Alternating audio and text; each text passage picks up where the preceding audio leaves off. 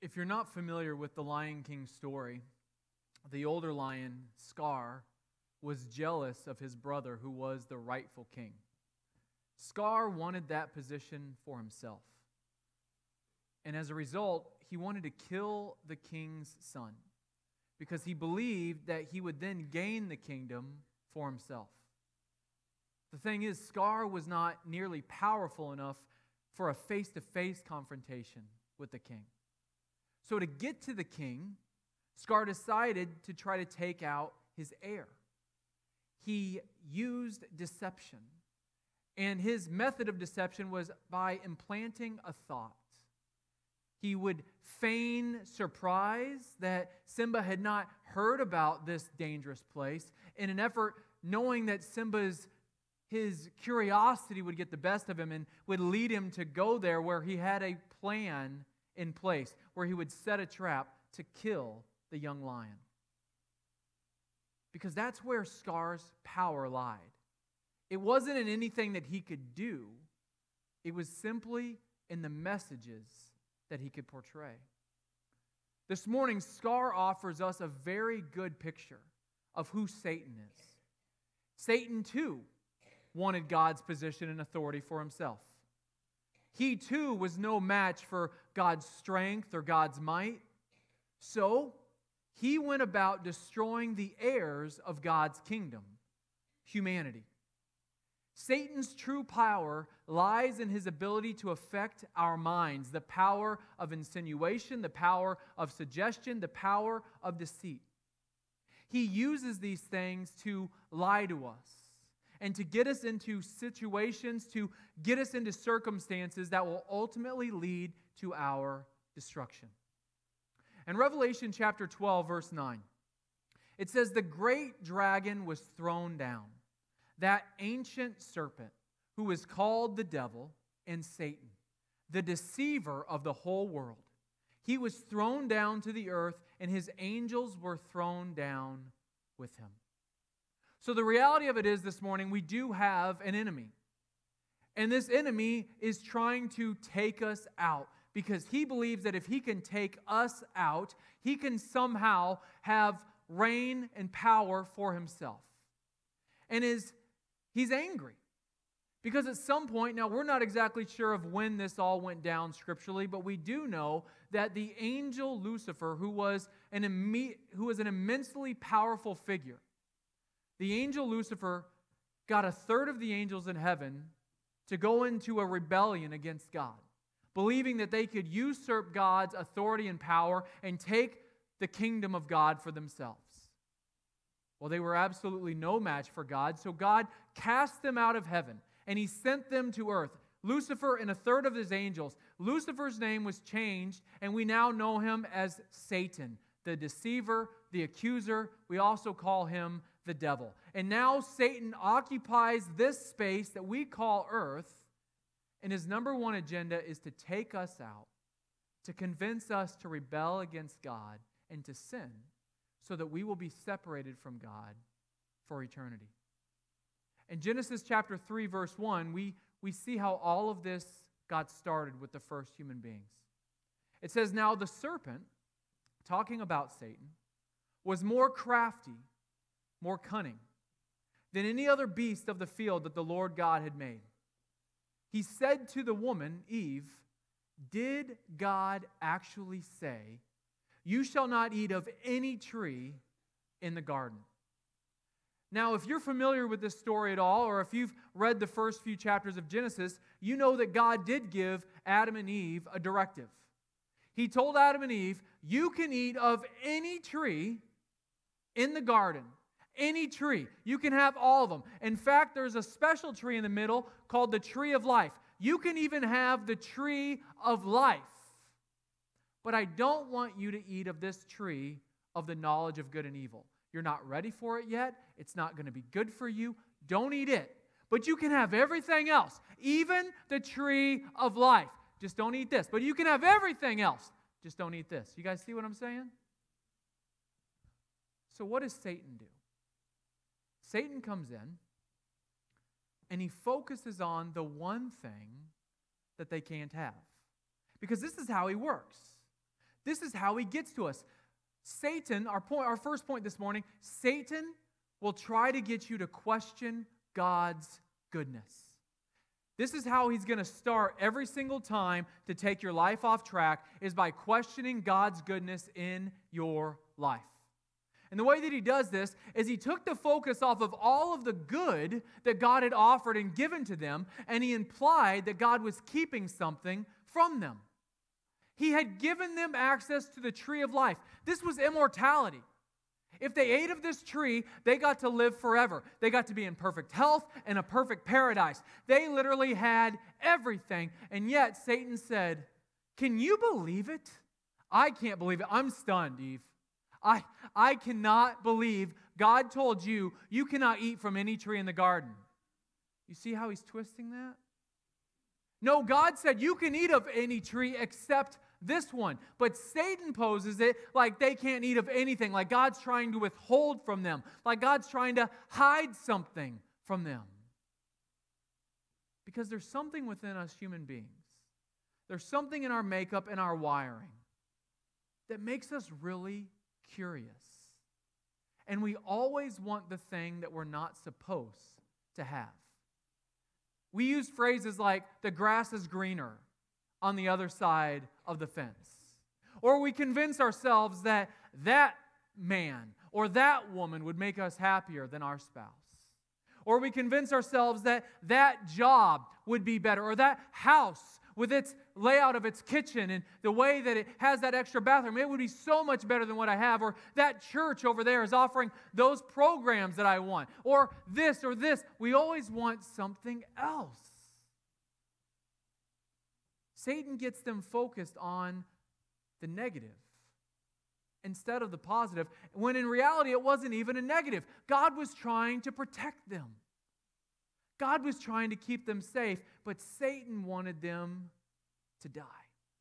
He twisted the truth, and he planted seeds of doubt. See, that's how it gets started. When the seeds of doubt start getting planted in our minds, all of a sudden we will water those bad boys all day long. And you know how you water seeds of doubt? By thinking about it, and thinking about it, and thinking about it, and thinking about it. This is Satan's playground right here. This space between your ears, your mind, is Satan's playground. It's the only place that he actually has any power whatsoever in your life. He can't take you out any other way but to mess with your mind. We can't actually say as Christians, Satan made me do it. The devil didn't make you do anything. He just offered a really dumb suggestion and you bought into it. He offered you the lure and you bit in and it got you by the hook, and then he just drug you to shore. But the hook, the lure, is doubt. When we start thinking questions to ourselves, when we start asking things like, God, where are you? Why me?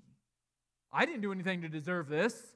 I'm better than they are. I'm better than they are. I work harder than they do. Why didn't I get that promotion? Why haven't I gotten married yet? Why didn't I get a new car? Why? God doesn't care about me. And we start entertaining these thoughts, and we start watering these seeds, and it grows into this very, very unhealthy vine that sucks the life out of us. In Galatians chapter 5, verse 7, Paul says, "You were running so well. Who hindered you from obeying the truth? This persuasion is not from him who calls you. A little leaven leavens the whole lump." In other words, Paul was asking the Galatians, how in the world did you go from serving Jesus, doing the things that God was telling you to do, beginning to have prosperity, beginning to have joy, beginning to have peace, getting out of the hole that you had dug for yourself, you were beginning to see the light of day, and now you've bought back into those things. How did you get here?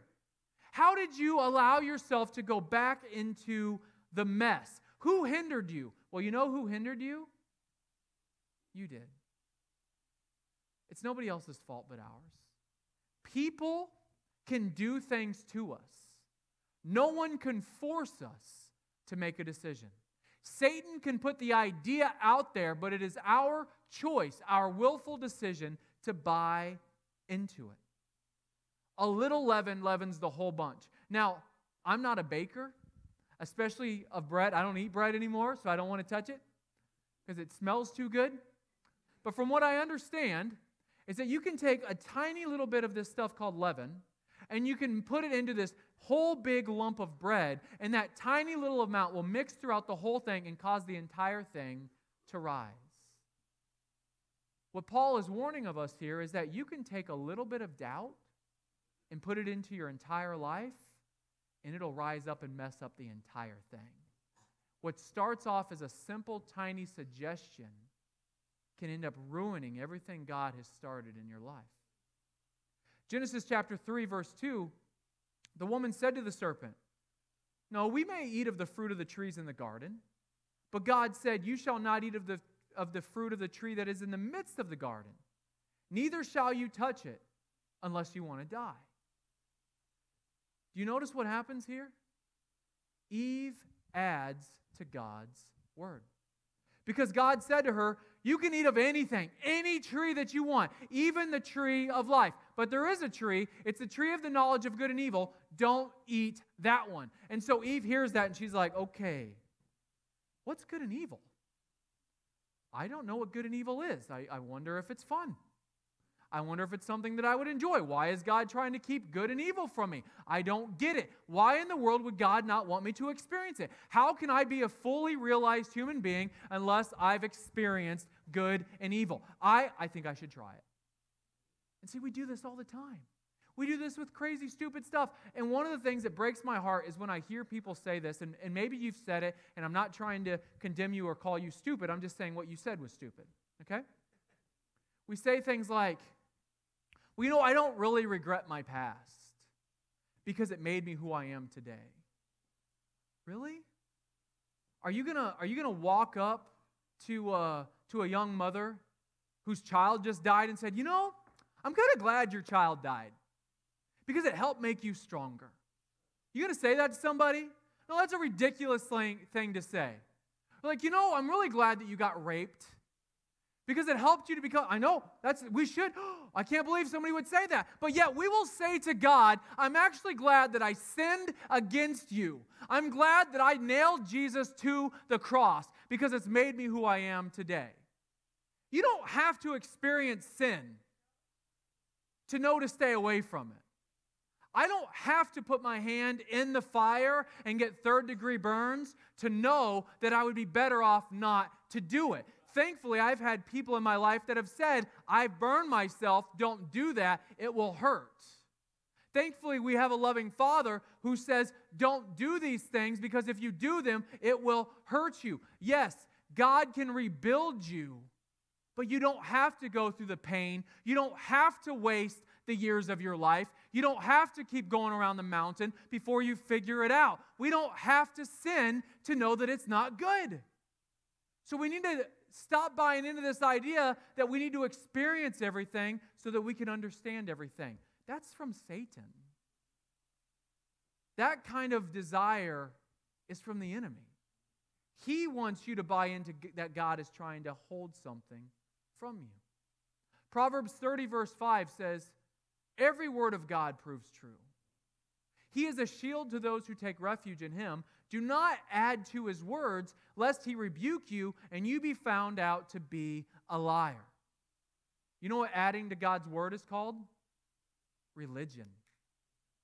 When we begin to add to God's word, we leave relationship, which is all about our good, which is all about building us up in our faith, and we enter into this man-made thing called religion. How many of you have experienced religion before? Yeah, it's the reason most people leave church. It's the reason most people want nothing to do with God. Because religion says, here's all of these hoops that you have to jump through.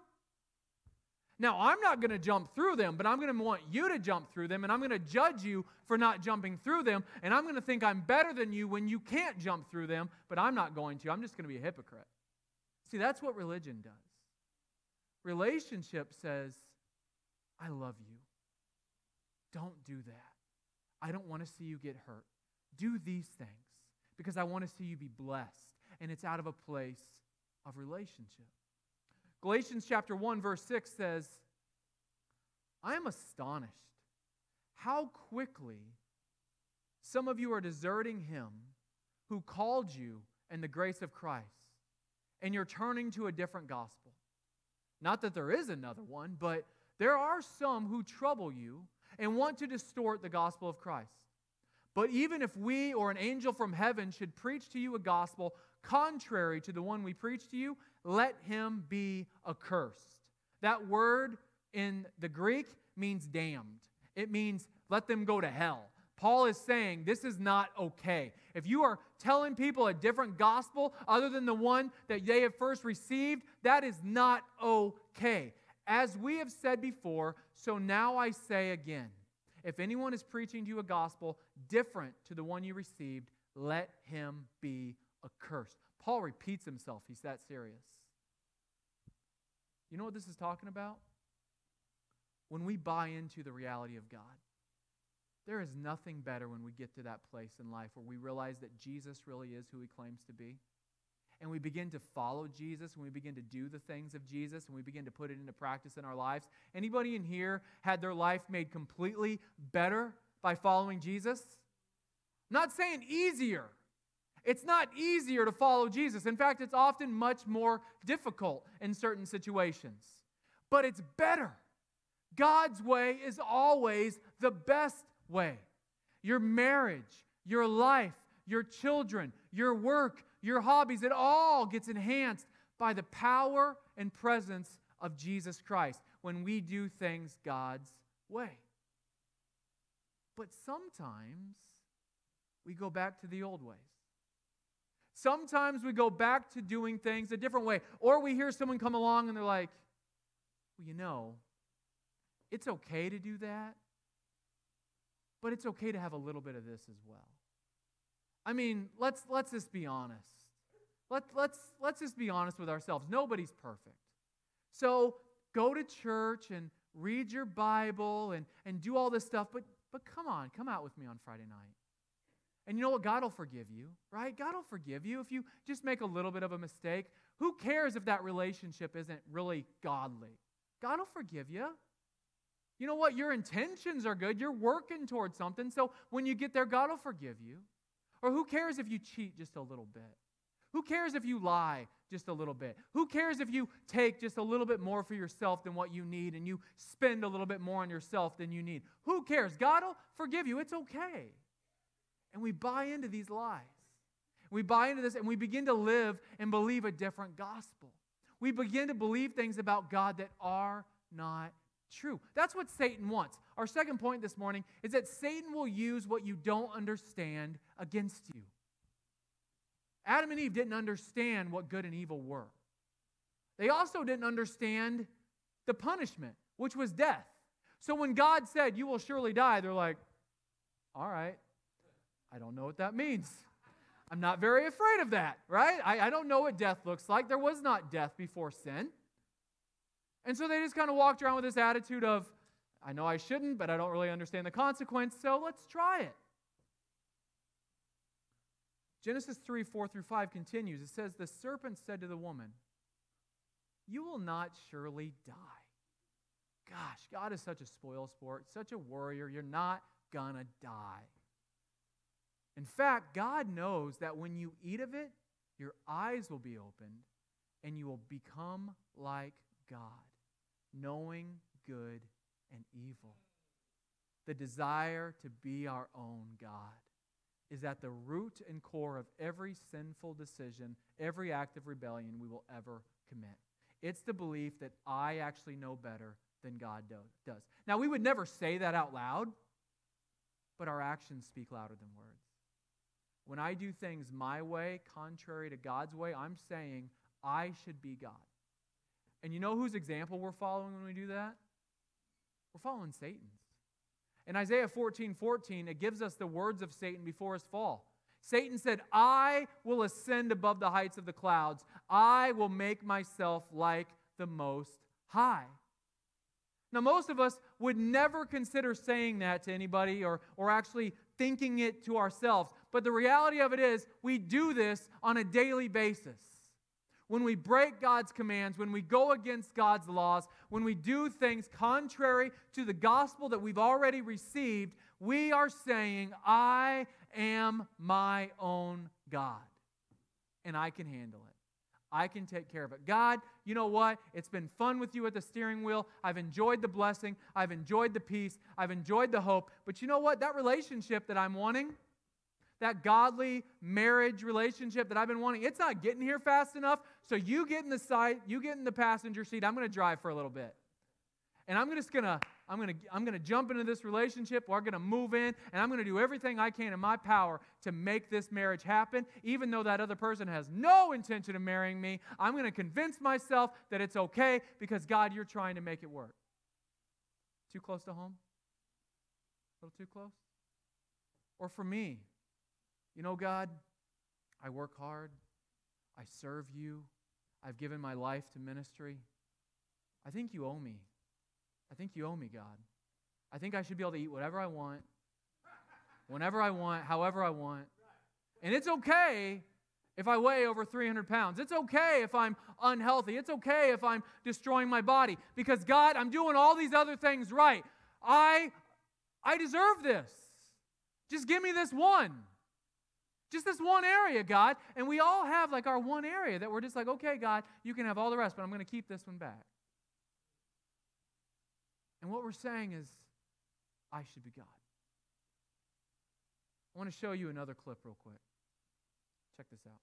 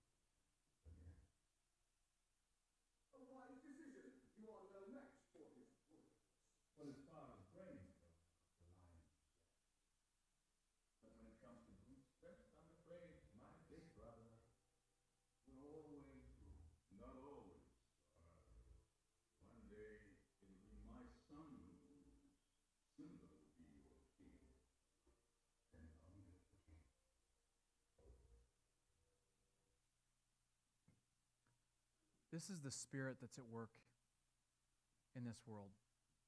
This is the spirit that seeks to be at work in our lives. This spirit that recognizes that it is no match for the almighty power of God, but believes that it is enlightened, believes that it is more intelligent, believes that it is the rightful ruler of all things. It is a spirit of pride. It is a spirit of ego. It is a spirit of intellectualism.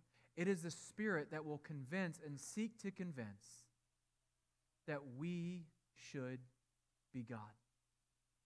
In Genesis 3:6, it says, "So when the woman saw that the tree was good for food, and that it was a delight to the eyes, and that the tree was to be desired to make one wise, she took of its fruit and ate.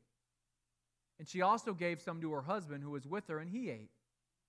Then the eyes of both of them were opened, and they knew that they were naked, so they sewed fig leaves together, and they made themselves loincloths." Our third point this morning is that Satan's seeds will produce death if allowed to grow. The seeds of doubt, the seeds of twisting God's word that Satan seeks to put into our lives will lead to death. They will produce death. Death to the things of God, death to the plans of God, death to the desires of God in our lives and for our lives if we allow them to continue to grow. James chapter 1, verse 12. "Blessed is the man who remains steadfast under trial. For when he has stood the test, he will receive the crown of life, which God has promised to those who love him. Let no one say when tempted, I am being tempted by God, for God cannot be tempted with evil, for he himself tempts no one. But each person is tempted when he is lured and he is enticed by his own desire. Say, own desire. Then desire, when it has conceived, gives birth to sin, and sin, when it is fully grown, brings forth death. See, this is how it works. Satan goes after our weaknesses. He seeks to exploit the things that we don't understand, and he comes at us with this spirit of superiority, with this spirit of intellectualism, with this spirit of pride and ego, and he begins to drop these seeds of doubt, these questions. He begins to twist God's word. You shall not surely die. Well, you know what? He was right. Adam and Eve did not drop dead physically the moment they ate the fruit. But what happened was the moment they sinned, they were separated from God and their spirit died. And then 800 years later, they died physically. Satan will twist God's word, and he will make you believe that just because the ramifications and the consequences are not immediate, that you don't have to be concerned. Or just because you can't see them or feel them doesn't mean that they're actually taking place. Every time we choose to be our own God, something inside of us dies. Something inside of us is torn from the presence of God. There's a reason that Adam and Eve had to put on loincloths. It's because they were now aware of their own nakedness. You know what experience with evil does for you? It makes you feel guilty. It makes you feel exploited. It makes you feel shameful and dirty and gross. Experience with sin will never make you better. It will never make you stronger. It will never make you healthier. All it will do is make you hide from the presence of God. So what happens is then, according to our desires in these areas of weakness, Satan will put in these seeds. And then when we think about them, and we think about them, and we think about them, and we allow ourselves to contemplate these things, and we allow ourselves, hear me say the word allow, because you and I are the ones who allow these thoughts to persist and to continue. When we allow these things, then we give in to the sin, the behavior, or the mindset, or the words spoken, or whatever that sinful behavior or activity might be. It happens in our life. And then what happens? We feel guilty, we feel ashamed, we hide from God, and that sin persists. If we did it that one time, well, you know what? I didn't die, so I can do it again. Hey, I didn't die, I can do it again. I didn't die, so I can do it again. And all of a sudden, it snowballs, and it gets out of control. And all of a sudden, we find ourselves 417 pounds standing on the scale at the doctor's office going, what? My story. What? How?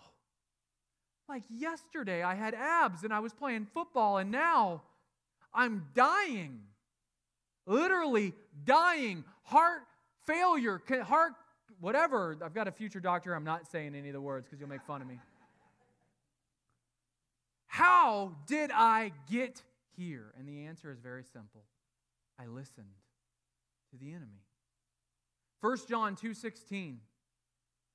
For all that is in the world, the desires of the flesh and the desires of the eyes and the pride of life is not from the Father. It is from the world.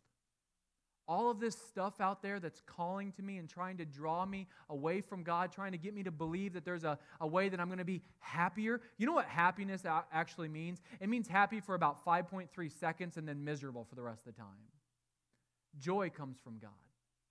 Joy is the fruit of the Holy Spirit. Joy transcends situation. Joy transcends circumstance. It is not immediate gratification. It is eternal gratification. Joy comes from the Lord. Happiness is a lie from Satan. But how many times do you hear people say, how many times have the words come out of your mouth, I just want to be happy? And what you mean by that is I just want to feel good for a second. And I'll deal with the consequences afterwards, no matter how bad they are. 1 Corinthians chapter 2, verses 14 gives us an answer to all this.